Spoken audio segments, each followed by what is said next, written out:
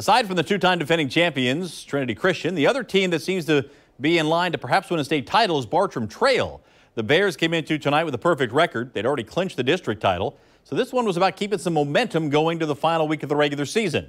To Oakleaf we go, where Bartram in the white tops, Oakleaf in the gold there. Knight strike first, Drew Ammon off play action. Quick pass to Taylor Bradshaw, and Bradshaw does the rest. 38 yards on the scoring strike.